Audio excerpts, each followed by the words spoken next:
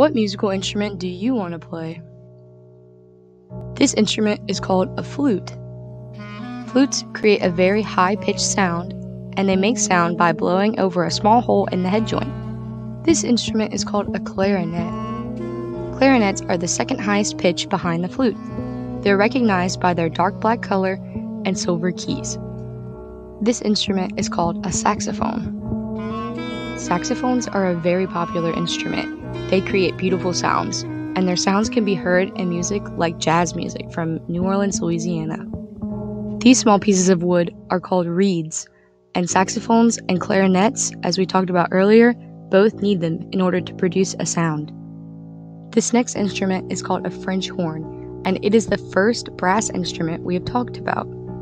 In order for brass instruments to produce a sound, they have to be buzzed through on a mouthpiece, and French horns are recognizable by their circular shape and wide bell. This instrument is called a trumpet, and this is another very popular instrument. This brass instrument can play notes as high as a flute can, or even as low as a French horn. This instrument is called a trombone. You may have seen a trombone in a movie or two, as they're very popular. It can be recognized by its long shape. The next instrument we will talk about is the baritone. Baritones are a low brass instrument, which means they play pretty low notes. They are often confused with the next instrument we will talk about. This instrument is called a tuba, and based off of appearances, it's easy to see how it gets confused with baritones. Tubas play very, very low notes, usually the bass lines in music. The tubas pictured above are actually called sousaphones, because these are marching tubas. Now we will talk about percussion instruments. This instrument is called a snare drum, and it produces sounds by being hit on the top of the drumhead with drumsticks in different rhythms. This instrument is called a timpani.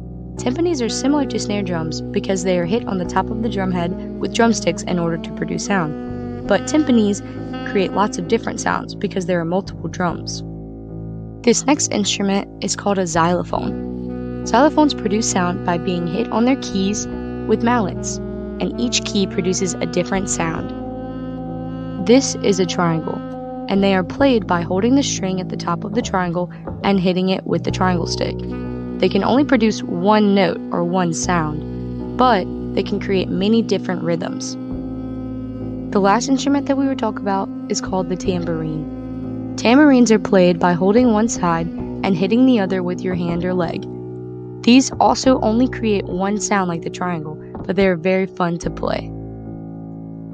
I hope that you enjoyed learning about all the instruments and found one that you would like to play.